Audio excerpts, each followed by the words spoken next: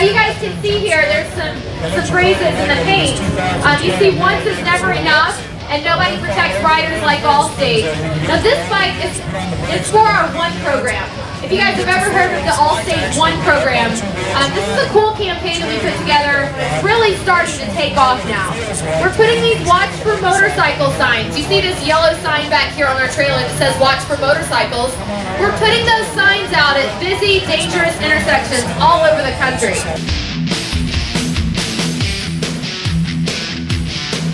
Each of these guys has been out here at least 50 times. I'm trying to think, 84, 94, 104, 38 years.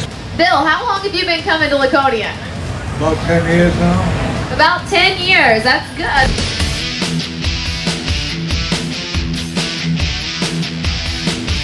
It's considerably calmer than it was 50 years ago. It's a little more family-oriented, perhaps.